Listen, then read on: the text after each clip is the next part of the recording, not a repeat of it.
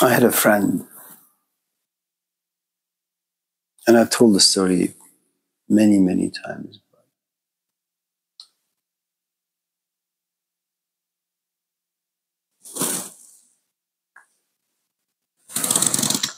At the age of 11, she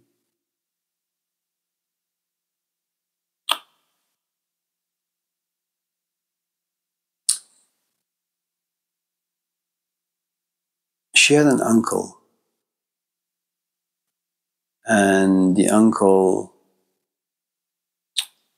was doing things to her.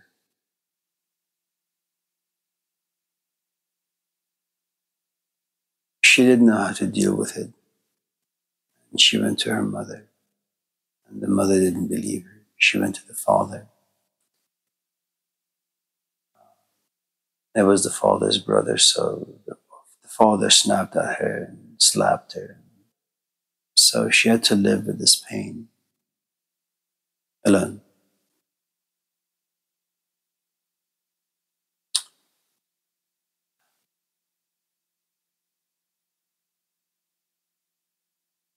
You know, going back to Diana's question about grieving, I don't know how someone grieves the loss of their own innocence at such a young age.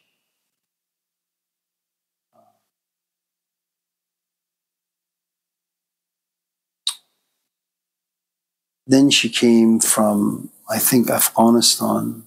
She came to Washington, New York.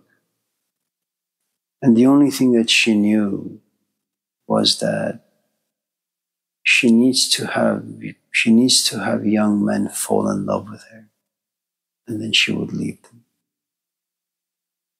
The only thing that she knew was to hurt people. And she got really, really tired of always being alone inwardly. She would bed people, but she could never really be close. And human beings desire intimacy, not just physical, there's a part in us that desires trust and faith and love. And she could never experience those things. And she got really, really disgusted by herself. At the age of 27, she got married. She got married for one reason, not that she was in love.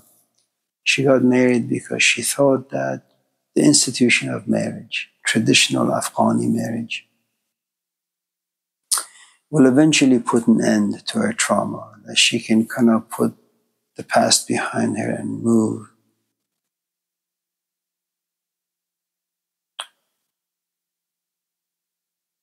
But every time she was intimate with her husband, the only image that came forth was the image of her uncle for 5 years. You know, she said the only way that I could survive those moments was be disembodied. Just lay in bed like a corpse.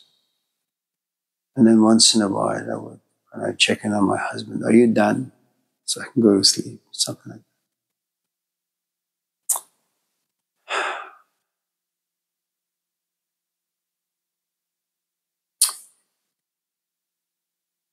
And then something strange happened to her, which was one day as she was getting ready to perform surgery on someone, she ran into a brand new intern.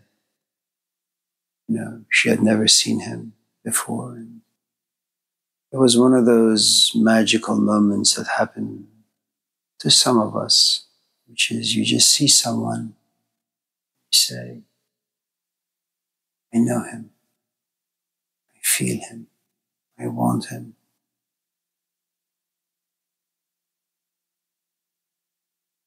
And because she was married, because she came from a traditional background, she didn't allow herself to pursue him. So she avoided him. She called her boss and said, I can't do the surgery today.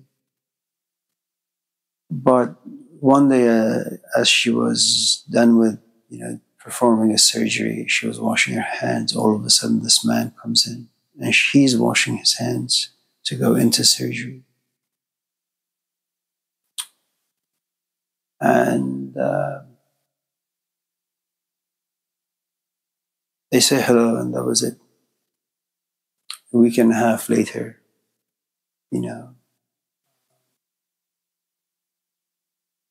were intimate. It was the first time in, I think, 20 years where she was able to be with another human being, body, mind, and soul. But that was only because of this fatal attraction. She had found herself deeply in love with this man.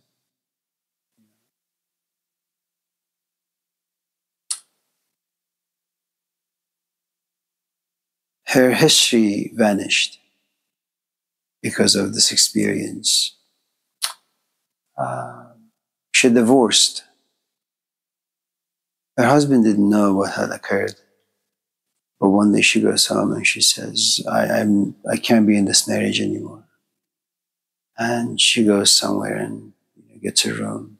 And her husband, her parents, his parents, they're all trying to figure out what the hell is happening. But it was a secret that she revealed to no one. Eventually, the papers that she filed for divorce, the papers came to her house, and she waited for about 6 months to sign them. She eventually did.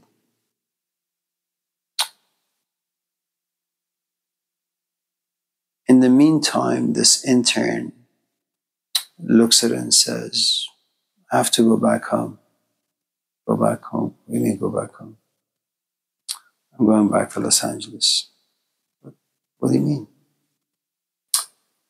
I gotta go. And he left. Within, I think, 2 weeks, she lost about 50 pounds. She couldn't get out of the house. She couldn't work. She was on drugs for a little bit just to cope. So what you have is a 20-year history. She doesn't understand the history. She can't face the history. She kind of just pushes it in the closet somewhere. Magic comes into her life for only a short while. And the problem with magic is that it doesn't give you any understanding. It just gives you an experience so intense that your past temporarily just gets paused. It's no longer playing in the background. You don't gain any maturity from it. Nothing really happens to it. You just kind of just forget.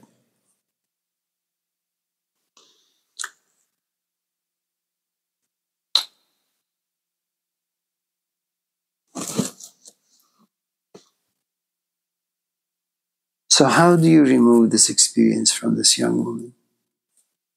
What do you do with it? Because now, you have two problems. First is what took place at the age of 11. The second is at the age of 32, where she fell in love. So she can no longer trust love either. You're dealing with, it's like an Everest of an issue.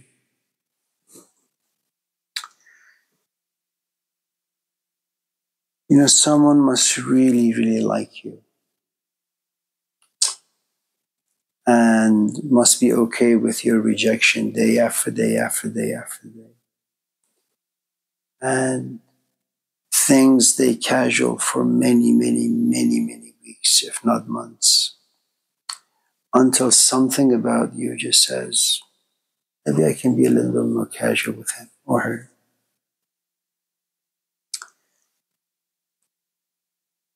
For the first time, you begin to feel and understand and experience human intimacy, but it's not like you run towards and embrace it. There's a good amount of fear all of a sudden that appears. That, I trusted my uncle. I trusted myself in marriage. I trusted this other guy, but they all failed. I am beginning to trust this guy. I'm not going to do that. Because the truth is you don't want pain. You don't want to get hurt again. So you reject him more crudely, more fiercely.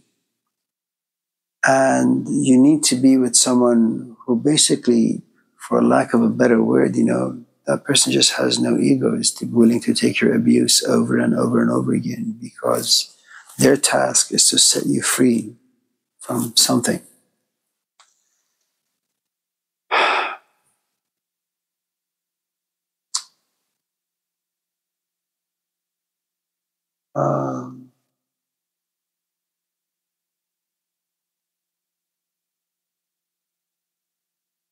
You kick him out. He stays away for a week and he calls you back. Then on the phone you reject him. He says, okay, we'll be on a break, calls you back after a month. You say, okay, let's have pizza. But now you have to start from scratch. Spend many more times together, more conversation. Again, something about this as well. If I keep rejecting him and he keeps coming back, maybe he's different than others. But this is just being around someone. You haven't even told him your secrets. You haven't even, been physically intimate with him. Because these are just horrendous things to kind of go through. You have no idea what their outcome is going to be for yourself or for this other person.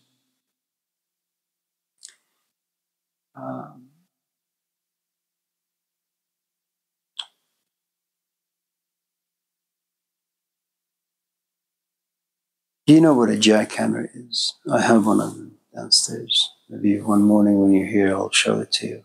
It's this huge, powerful thing. But you can jackhammer an experience out of someone, and you can jackhammer brand new experiences into someone. It just doesn't work.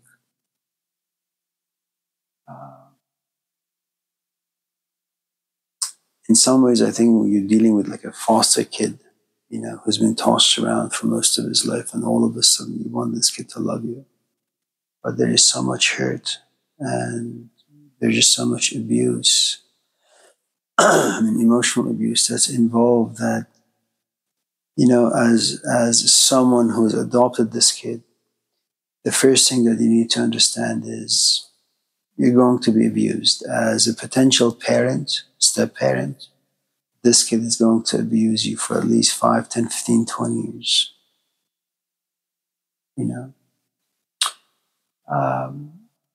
And then once there is this opening, then slowly you begin to insert the good stuff that you have inside you, inside this other person. One of the really, really good movies that kind of slightly expresses this theme is Life as a House. It's a really, really good movie.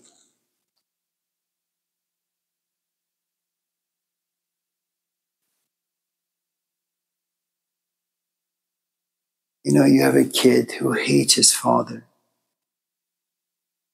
And the father goes to the mom and says, I just need this kid to stay with me this summer. And the son says no, but eventually he goes in there. What the son doesn't know is that, and he hasn't told anyone, the father, is that he's got cancer.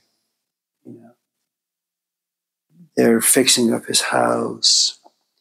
The father takes the abuse from this kid. And the son slowly kind of warms up and helps him. And they're now really, really close. And one day he goes and washes his face and he opens the medicine cabinet and he sees this bottle and he looks at it and it's for cancer. And he confronts the father. He says, is this yours? He says, yeah. Are you dying? Yeah. So you're leaving me again. And the son gets really, really pissed. And he says, you did all of this so that I can like you again? And the father says, no, I did all of this so that you could love me, you know. And these are just remarkable stories and remarkable, I think, insights as to how you remove toxin from someone and then you replace it with like a garden of flowers. And it's to some extent the story of Abraham that's told in the Quran, that, you know, they tie him up and they're about to burn him. But despite all the fears, despite the prospect of death, Abraham remains steadfast in his belief and his faith. And eventually God transforms, you know, this hellish environment into a garden of flowers, and Abraham just breaks free and goes away. You know, there are a couple of things. If your history works for you, it works for you. If you're able to even deceive yourself to make the history work for you, there is nothing wrong with it. If, on the other hand, you come to a place where you recognize that the history just is not working for you, the narratives are just destroying you from within, the way you think about things, the way you feel about things,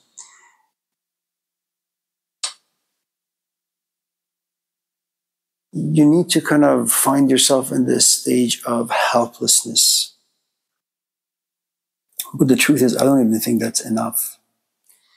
And this helplessness forces you to kind of go out there and look for someone who can help you. Okay.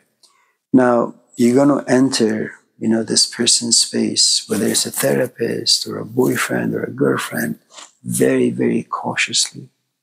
You know, it's like the story of Robin Williams and Matt Damon. What's that movie called?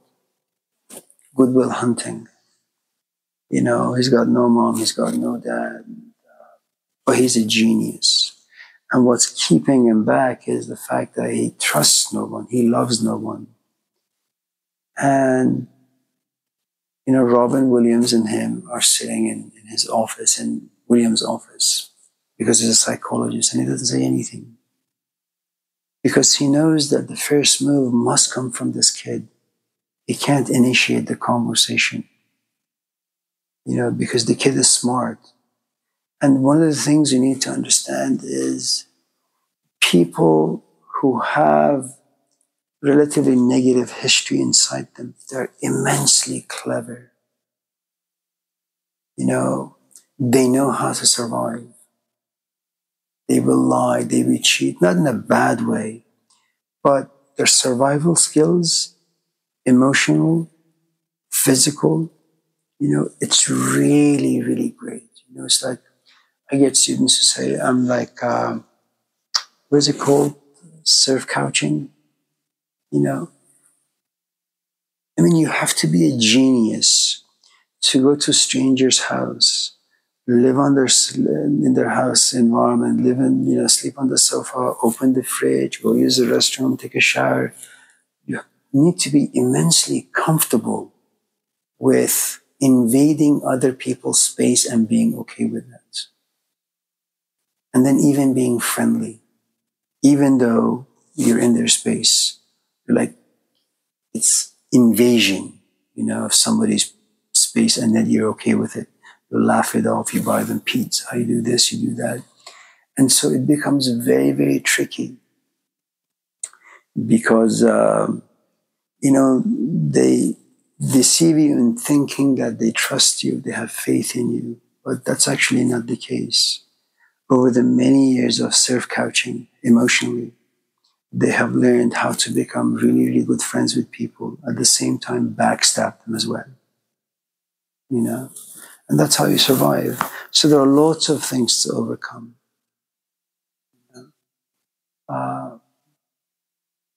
I think when we were talking in the class about the story of Socrates and Plato, is that Plato has nothing inside. He's got good parents. He's just ambitious like all 19-year-olds. He doesn't really have trauma. He doesn't have like a long history of failed relationships or a failed life.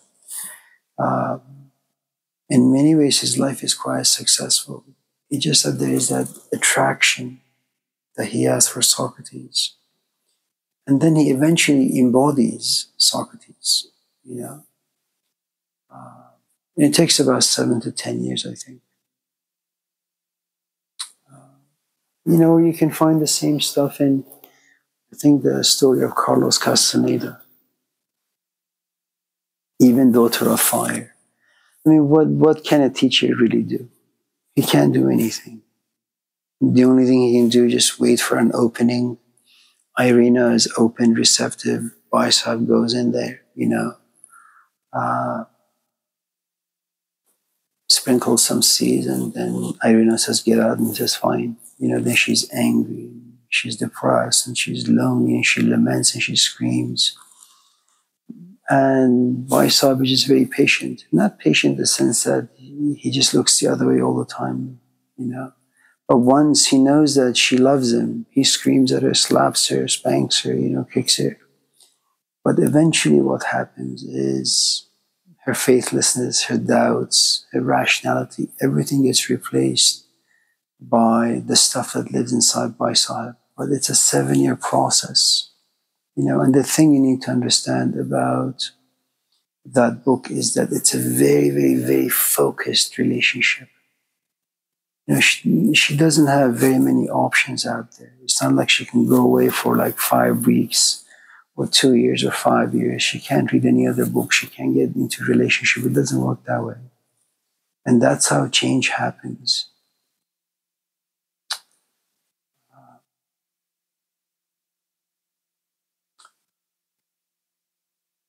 You know, my father was 27 when he got married to my mom, who was only 15 years old are impressionable. You look at my parents, my mom thinks exactly the same way that my father does. You know, my father injected his own history, his own passions into my mom. And that's how things work. You know, imagine if my dad was 50 and was to marry my mom who was 40. There is established personality there. How the hell do you get rid of it? It's very, very difficult. It's even impossible, really. I mean, the only thing that a 50-year-old and a 40-year-old can really have in common is they both enjoy having chicken tikka masala for dinner. That's it. They have nothing else in common.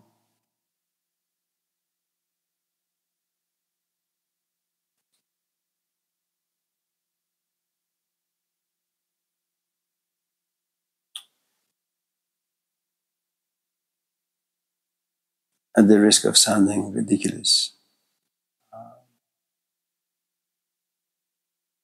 No, I really think the emotion we talked about earlier, that's the only way things will work.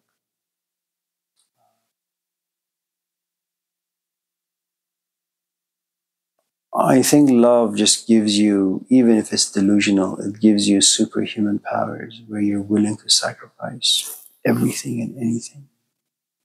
Your sense of morality changes, good and bad changes, everything about you changes, the way you see things.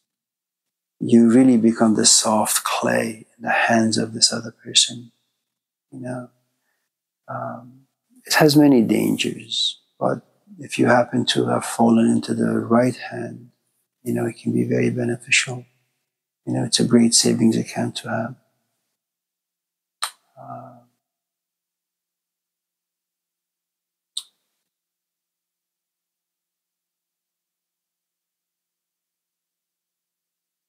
You know, I don't know.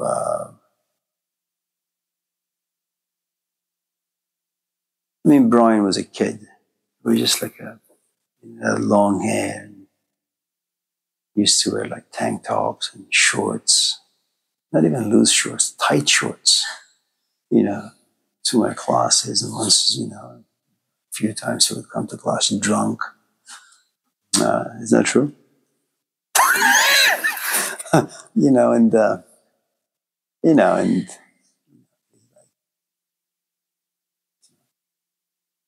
he takes a few classes and he disappears. I don't know where the hell he goes. He goes partying and dancing. And he does music with these losers. And it's bad music. And he even dared to give me like copies of his music. I'm, putting them in the car, and it's loud and it's obnoxious. But what the hell? This is not music. I have no idea what this is. And, and he just sits in the classes, and something about him just changes little. And,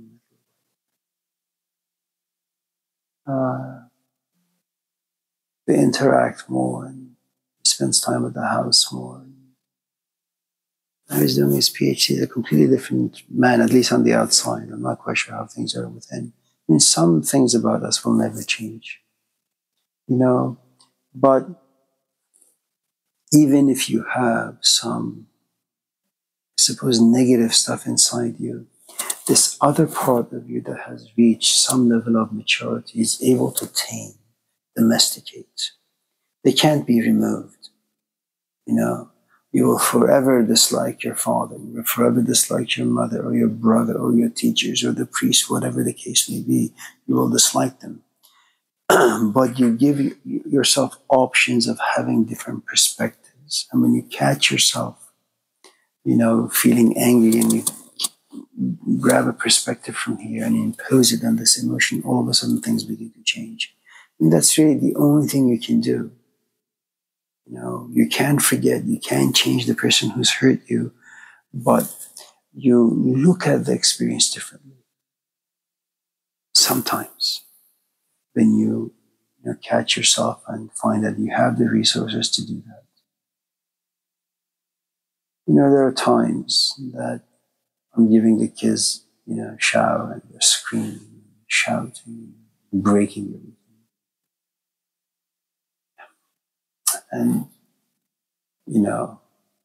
I run to the garage and grab my hammer. It's a big, heavy.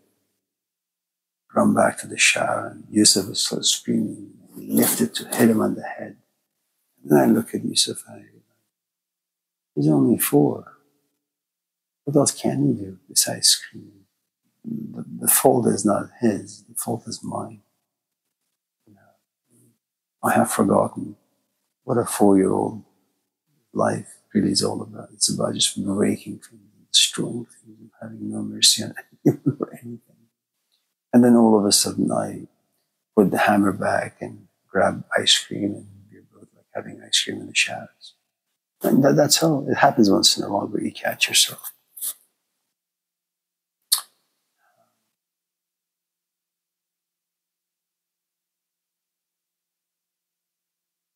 It's not like someone can go inside you and yank the bad stuff out, and so that you could forever be blind to them or never see them. So that's not the way it works. You just manage it differently. It's not like you could all of a sudden be without desires. You just desire different things.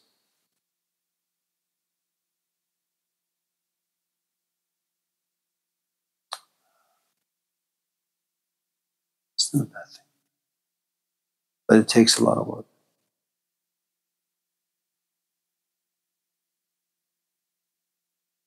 In many ways, really, it's like bulldozing a house, because it's just rotted. And you clear everything out, and you go to Home Depot, grab some 2x4s, and you build it up again. If you look at a lot of things in life, in a few minutes you're going to sit in your car and you're going to drive. Everything about your car submits itself to you. Your bed submits itself to you. That's why you can use them. That's why you can exploit and take advantage of them. It is in their submission that they become useful. If the car was to say to you, I don't want to go anywhere right now, that's a bad relationship to have. Because the car remains silent, because it remains submitted to you, you can do whatever you want with it. You wash it, you take care of it, it takes you home. Human beings are, I think, the only creatures, for the most part, who have difficulty submitting themselves to something that's good for them. you know. Um, I don't think it's an easy process. A lot of things need to come together for you to be thawed, and then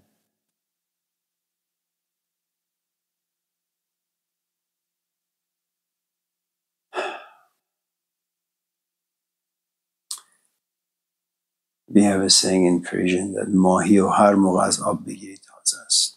That when you catch a fish, when you take it out of the water, for sure it's going to be a fresh fish. In other words, it's never too late. It really isn't. At any age, you just need to be at the right place, amongst the right people. The rest is a piece of cake.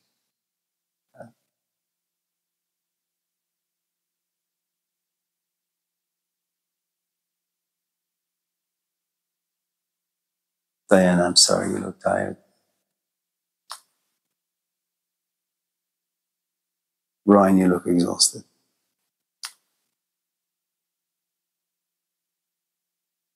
Jenning, how are you?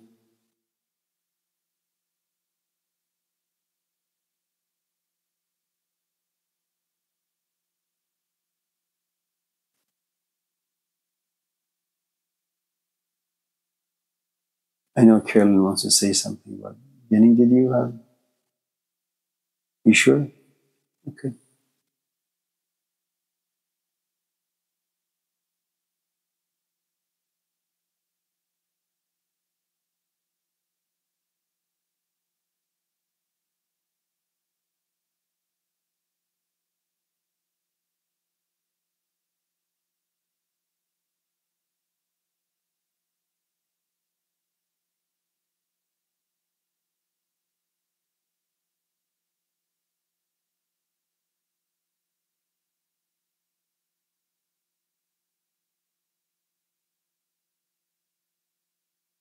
But you should read books. Read good books. Just read books. I don't know what good books are, but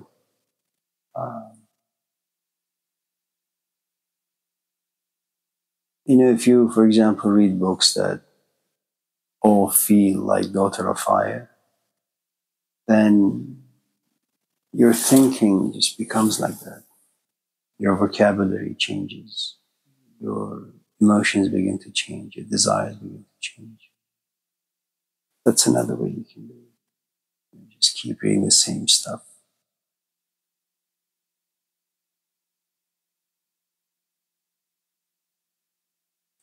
Just knock on doors until one opens.